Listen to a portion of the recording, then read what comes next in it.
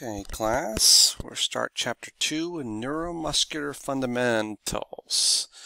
Alright, so let's take a, oh yeah, remember these oil injections? So he started off like this, then he got a little bigger, then he got ridiculous. And then this gentleman, same thing, started to do the same thing, and we talked about the end result for both of these. Again, popular in Brazil for whatever reason. These don't even look right. I don't know. But anyways, skeletal muscles are responsible for movement of the body and all of its joints. So muscle contraction produces the force that causes the joint to move.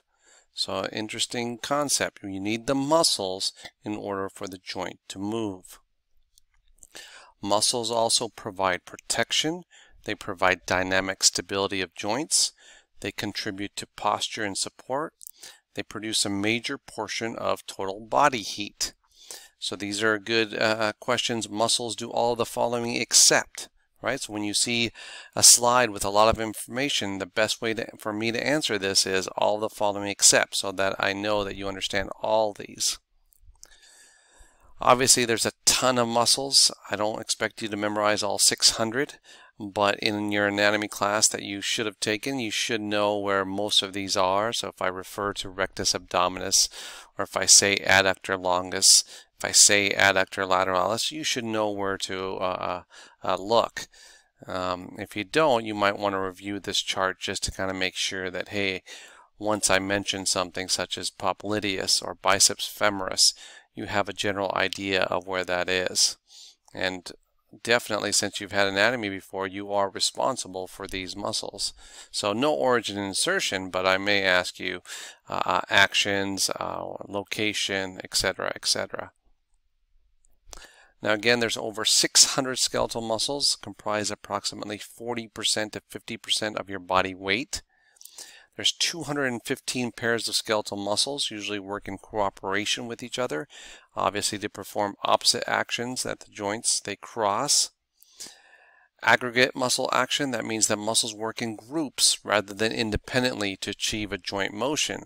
So that goes back to, when you go work out, you hardly do want to just do simple bicep curls or just straight out hamstrings. It doesn't work like that. So if you just do exercises where you're just working your quads or just working your hamstrings, from a sports standpoint, that doesn't matter, because remember, your quads, your hamstrings, your glutes, your popliteus, your anterior tib, your deceleration from your quads, deceleration from your calves, anterior tib, posterior tib, they all have to work together.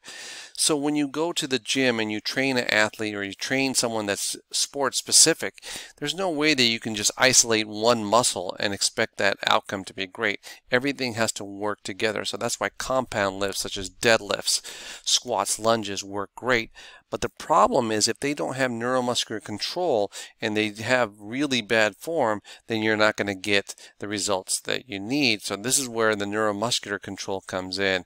And again, this is going to be a great chapter for you to understand that concept. Again, muscles are usually named based on their visual appearance, anatomical location, and their function. So the shape of the deltoid, the rhomboid, the size, gluteus maximus, teres minor. So these are examples, and of course we'll go over all these. How many divisions does it have? Triceps meaning 3, biceps meaning 2. And what's the direction of the fibers? Are they external, abdominal, obliques? Okay, so all these muscles are named for a reason, whether it's on their shape, whether it's on their size, whether it's the number of divisions or direction of fibers. The name of the muscle will tell you a lot of information. Location, rectus femoris, we know that that's the femur. Palmaris longus, that's near your palm. That's another way that muscles are named. What about the point of attachment? Coracobrachialis, that goes from the coracoid process to the brachialis. Extensor hallucis longus, it's going to extend the big toe. So again, what's the action? The erector spinae, well, they work on the low back. Supinator, it supinates the arm, right? Action and shape. Pronator quadratus, so it tells you the action and the shape of it. So don't just memorize muscles thinking, oh, these are weird names. They're named for a reason. They're either named for their location, they're named for their size, they're named for how they look, etc., etc. And then sometimes they're named for their action and their shape. So adductor magnus, adducts, it's rather large, and it adducts. Shape and location, well, the serratus, that's the shape, it's serrated. I call that the Bruce Lee muscle, and it's on the anterior side. There's a serratus posterior as well. Location and attachment, brachioradialis, goes from your arm to your radius. And then the location and number of divisions, located near the femur and biceps, it has 2 divisions. Those are your hamstrings. So that's the way you should memorize the muscles. What's the shape? The hamstrings. Number of divisions, quadriceps, 4, triceps surae, 3. Location, well, the abdominals, the shoulder girdle, the action, the hip flexors, right? Rotator cuff. So muscle grouping and naming. So learn them in groups, learn them in names. So that way it's just not foreign words that you're trying to memorize. Muscles have different shapes and fiber arrangements. Shape and fiber arrangements affects muscle's ability to exert force, range through which the muscle can effectively exert force onto the bones. Cross-section diameter, a factor in the muscle's ability to exert force. Keeping all other factors constant, a muscle with a greater cross-section diameter will obviously be able to exert a greater force. And the muscle's ability to shorten. Longer muscles can shorten through a greater range, more effective in moving joints through large ranges of motion. So the size, the cross-section diameter is all important. And then, of course, the major types of fiber arrangement, they're either parallel or pennate, and I'll show you examples of these. Each is further subdivided according to their shape. Parallel muscles, fibers arranged parallel to the length of the muscle, produce a greater range of movement than similar sized muscles with a pennate arrangement. So here are the parallel muscles, and those are either flat, fusiform, strap, radiate, sphincter, or circular. And I'll show you the examples of each. So again, we're in the parallel fiber arrangement category first. All right, so here's our man Hrithik Roshan, the Indian actor. Here's another Indian actor, Shah Rukh Khan. These are your flat muscles. Okay, so again, they're still parallel, but these are your flat muscles. Usually thin and broad, originating from broad fibrous sheet like an aponeurosis, allows them to spread their forces over a broad area, such as the rectus abdominis and the external obliques. Okay, so that's an example. So the rectus abdominis is an example of a flat muscle. We talked about the body fat, correct? Did I show you this? Okay, again, here's 3 to 4%, here's 6 to 7%, here's 10 to 12%. So really to see your abs, guys, we need to be under 12%. And then for ladies, 10 to 12%, when you see your abs, this is actually too little. This is not healthy at all. Let me show you this cool little calculator, which will help you. Again, 15 to 17%, 20 to 22%. For most women, healthy is, I think, 25–30%. Okay, so this is fine. I know some insurance companies will say this is unhealthy, but I think for most women, 25–30% is actually very healthy, and that's fine. For guys, you know, 15–20% is where most guys are, but then we get into the dad bods of 30, 35, and 40%. The reason we don't like the bottom row is not because of appearance, it's because it puts a lot of stress on the cardiovascular, which is the heart, right? So this is, your chance of mortality is increased because the stomach fat is not good for cardiovascular health. That's the main reason. So the more visceral abdominal fat that you have, the worse it is for your heart in general. So for guys, if you're anywhere from, you know, 15 to 20 should be fine. For women, 25 to 35, you should be fine. The problem with 10 to 12% is your menstrual cycle and your hormone levels get out of whack and out of sync. Okay, so in anatomy, you probably talked about the endocrine system. Fusiform muscles, yes, fusiform muscles. Those are spindle-shaped with a central belly that tapers to tendons on each end. They can focus their power on small bony targets, and so examples would be brachialis and the biceps brachii. Okay. So again, we're still in the parallel form and the fusiform. Now the strap muscles, more uniform in diameter with essentially all fibers arranged in a long parallel manner, they can focus their power on small bony targets, such as the sartorius. Check out the sartorius right here. It goes from his number 2 all the way down. Those are the sartorius. That's pretty good, man, that he can develop that sartorius and be able to show that off. Okay.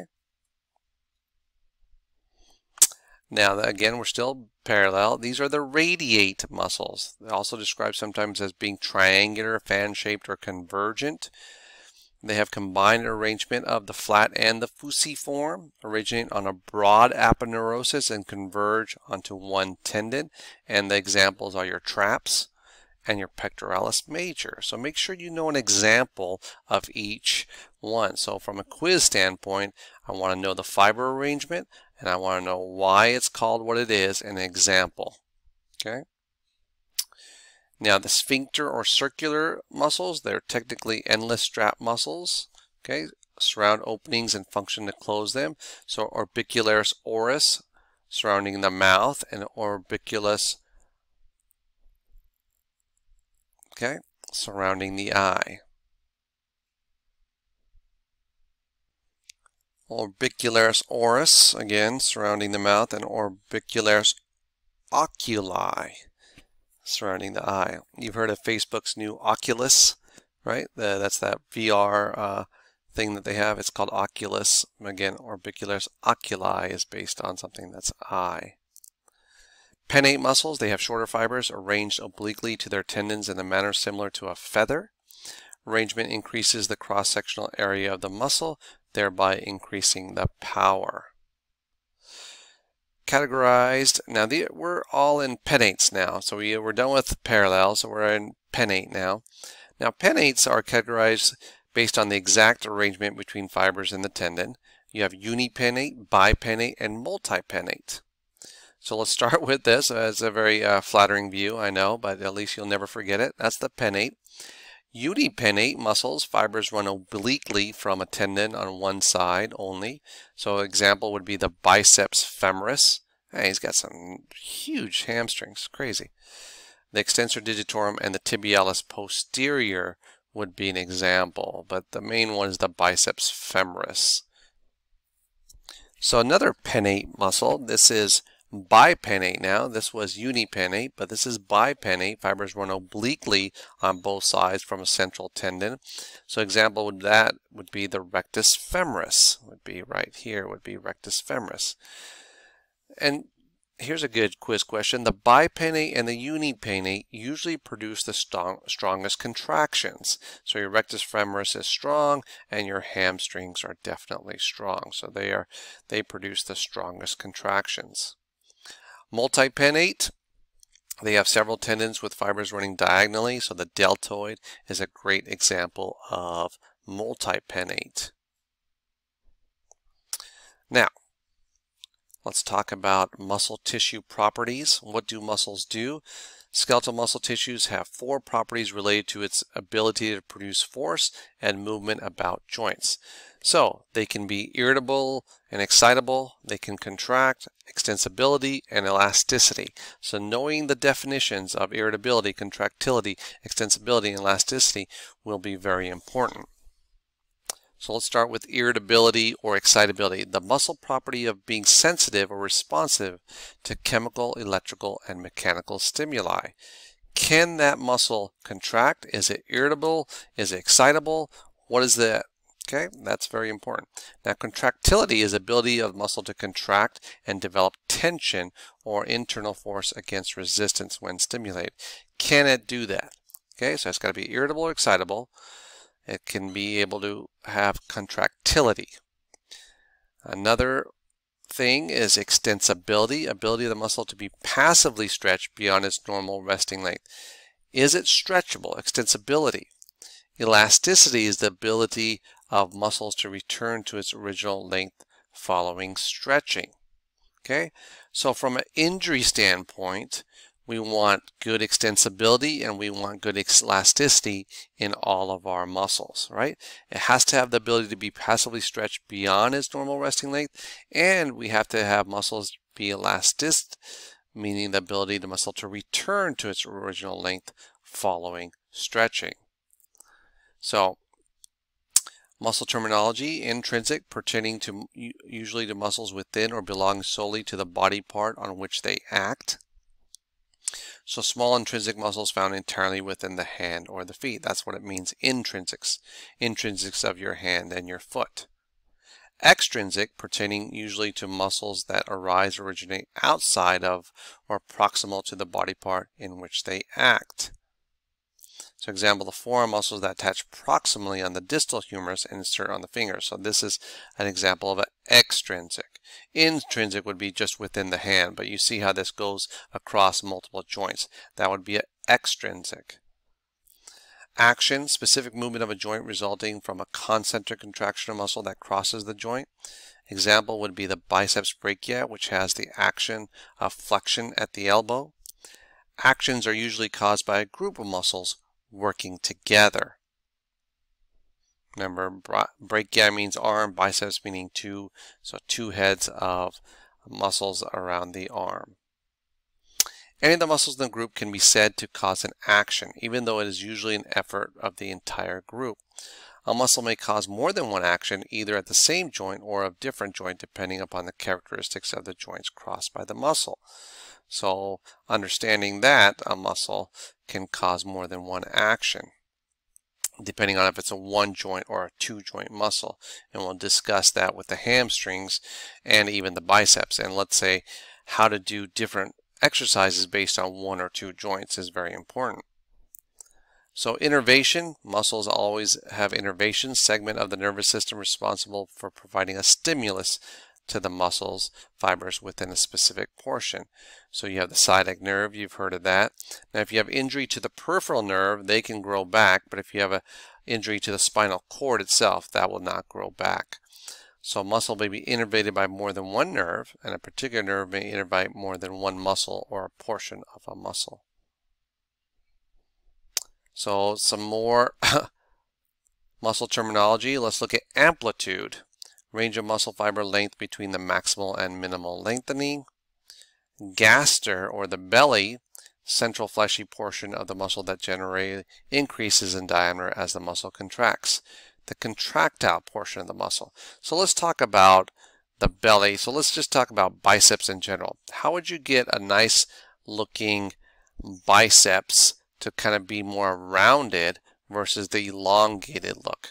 So what exercises would you do? Remember, biceps are a two joint muscle.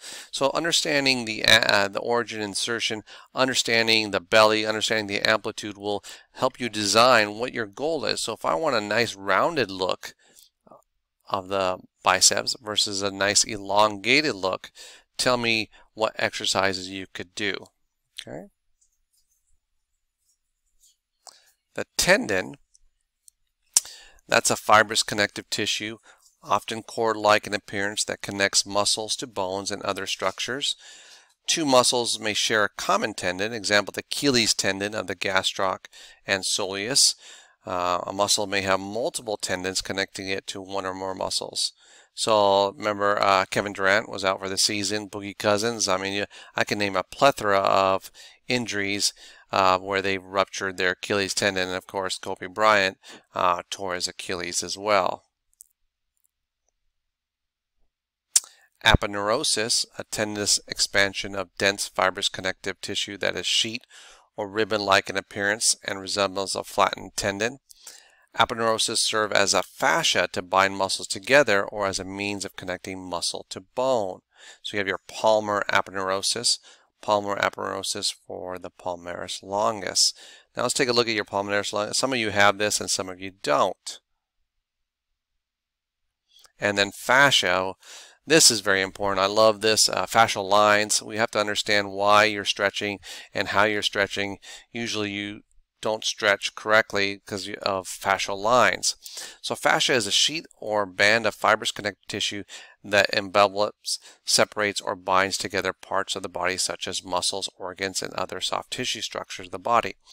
in certain places throughout the body, such as around joints like the wrist and ankle, fascia tissue forms a retinaculum to retain tendons close to the body. So instead of just statically stretching one way, if you stretch along the fascial lines, I think you'll get a better result. So let's look at some of the world's greatest stretches, and I think if you start stretching this way, you'll get better results versus just stretching your hamstrings because of these fascial lines. So let's look at this.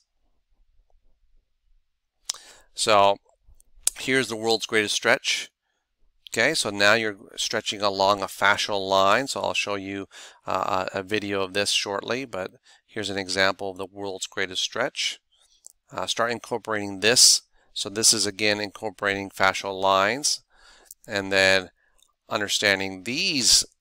Okay, so you're stretching hip flexors, you're stretching thoracic, you're stretching the pecs, you're stretching all these together, because remember in sports, all this has to be pliable, excitable, elastic in order for you to prevent injuries versus you just doing one simple hamstring strength or a rectus stretch. It doesn't work like that. Everything works together. So let's look at some videos of some really good stretches here.